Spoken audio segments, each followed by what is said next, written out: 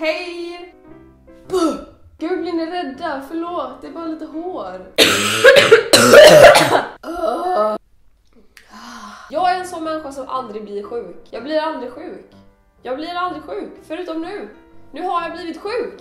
Det kliar skitmycket på min rygg. Det är sådana där jag inte kommer kunna säga mer än en mening i sträck utan att behöva kräkas upp en lunga. Nu vet jag här när man typ sitter i kollektivtrafiken och så känner man att man bara måste. För att annars kommer det rinna ner och det kommer inte bli trevligt för någon av oss. Och så känner man hur det bara samlas massa snor i svalget och man bara, vad ska jag göra av det här? Så man gör det enda rimliga och bara... Man sväljer det. Man vet, det här kommer bli väldigt, väldigt äckligt. Och jag vill inte svälja detta. Men vad ska jag ska spotta ut det på bussen? Nej. Och så bara sitter man där och ber till Gud att ingen bussgranne såg att jag precis svalde en årsförbrukning av slem. Men nog om det och lätt göra det som jag tänkte göra idag. Ja. Jag flyttade in i den här lägenheten strax innan jul och jag har lovat er sen typ nyår att jag ska ge er en apartment tour. Jag har dock inte fått alla mina möbler, jag har gått och väntat på ett köksbord, på stolar, på en bokhylla, etc. Men nu är det klart! Såg ni att jag inte vågade höja hela vägen för då hade folk bara såhär 1,30, håriga armhålor. Ja, de är håriga, dra! Så jag vet inte med er, men jag måste nysa. Nej, den försvann. Det är dags för Clara Henrys apartment tour! Vi kan börja med att sätta fast micken på kameran. Det blir bra ljud. Tycker ni om det? Ja, då börjar vi. Här är min hall. Här kommer jag in. Den är trång, men perfekt. Här hänger jag mina kläder och här uppe lägger jag mina hattar och här hänger jag mina nycklar och här har vi en ful lampa. När jag köpte den här lägenheten, då var det första jag verkligen la märke till den här lampan. Jag tänkte, fy fan vad ful. Men vilken tur att den inte kommer hänga där när jag flyttar in. Men så fel man kan ha. Jag fick veta att personen som ägde lägenheten innan mig hade fått den från personen som ägde lägenheten innan honom. Som hade fått den från personen som ägde lägenheten innan honom. Och så vidare, och så vidare. Och eftersom jag redan är övertygad om att spöka på ett eller annat sätt i den här lägenheten så är jag lite rädd för att eventuellt ta ner den därifrån. Det jag gillar bäst med min hall är den här. Det är en korg som jag har hängt på 2 krokar och då kan man liksom lägga vantar där. Det är smart. Men vi går vidare då, va? Vi går vidare från hallen och svänger in i mitt badrum. Välkomna till mitt badrum allihopa. Här händer det magi. Det vill säga att jag bajsar en gång om dagen i genomsnitt. Så här står jag och borstar tänderna och jag sitter på toa och jag sminkar mig och jag fixar mitt hår och jag är i duschen och då är jag naken! Det som jag tycker är bäst med mitt badrum är att jag har fett bra sprutt i duschen. Kolla! Okej, då går vi vidare. Välkomna till matplatsen!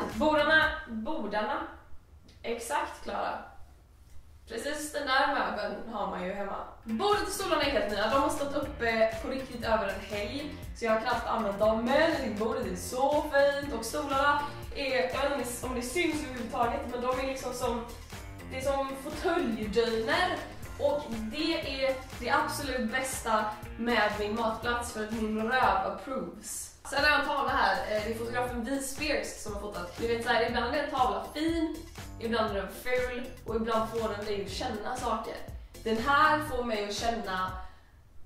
Uff. Då kan vi faktiskt bara snurra ett varv. Och så har vi...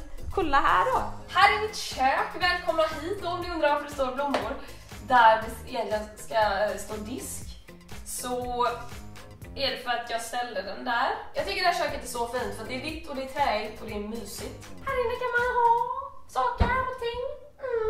Ja, fint, trevligt. Varje gång jag lägger upp en nischad feministisk video då är det alltid några som ber mig att gå tillbaka till köket. Och då kan det hända att jag ibland går hit och äter lite flingor och sen går jag tillbaka igen. Och då kanske man undrar varför säger man att kvinnan ska stå i köket när det heter kuk, det låter samma sak. Va? Det allra bästa av mitt kök är att jag har en diskmaskin. Oh my god!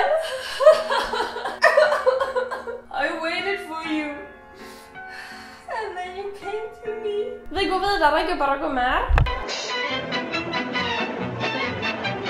Här har vi mitt vardagsrum, det vill säga det största rummet, det vill säga där jag är mest. Det vill säga här i min soffa brukar jag sitta och pilla mig i naveln när jag inte har något bättre för mig. Så kan det se ut. Här har vi Florence Welch i Florence and the Machine. Hon hänger där och ser jättearg ut. Här kan man vara. Här är en växt. Han heter Olof Palm. Jag tror att han håller på att dö för att det här bladet är helt gult och det ser inte hälsosamt ut. Det bästa med mitt vardagsrum är mina... Jag glömde vad det heter. Det bästa med mitt vardagsrum är mina... Vad fan heter det? Marmor! Det absolut bästa med mitt vardagsrum är mina marmorfärgade kuddar. Jag vill kolla på dem. Hur snygga är de inte? Jag vet! Okej, vi går vidare. Vi kan snurra ett varv lite. Där!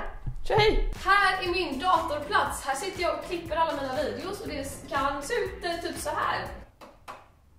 Visst såg det bra ut? Så det här jag sitter och klipper och jobbar och skriver och spionerar på Rickard Wolff när han går utanför mitt fönster. Vilket händer förvånansvärt ofta. Och det absolut bästa med min dataplats är oroväckande många saker. Det som jag spontant skulle säga är det absolut bästa är att jag har ett fett långt skrivbord. Det räcker sig från den väggen till den väggen. Man kan ha så mycket saker. Och det andra som jag skulle säga är det bästa med den här platsen i min lägenhet är att jag har en fett ergonomisk stol. Den är så snäll mot min rygg. Ja, jag är en tönt, okej? Det tredje som kanske antagligen är det bästa med den här platsen i min lägenhet är att jag har ett element precis här under, vilket betyder att jag kan sitta och värma fötterna medan jag klipper. It's so warm on my feet. But let's move on. Välkomna till det bästa rummet i min lägenhet. Mitt sovrum. Här sover jag. Jag har en dröm att någon gång träffa någon som jag kan dela mitt liv med. Som jag kan fråga så här när man har tråkigt bara, vill du ta på något? Och de bara, visst vadå? Och jag bara, ska vi sova lite? Det bästa med mitt sovrum är att jag sover här. Alltså jag tror inte ni förstår hur mycket jag uppskattar att sova. Nu går vi vidare till det sista rummet i min lägenhet. Följ med va? Eller för fan stanna kvar om ni vill, men det blir väldigt tråkigt för er. Okej, det här är det sista rummet jag tänkte visa er idag. Det är inte ens ett rum, utan det är en garderob i min hall. Men ni kommer förstå varför. Välkomna in.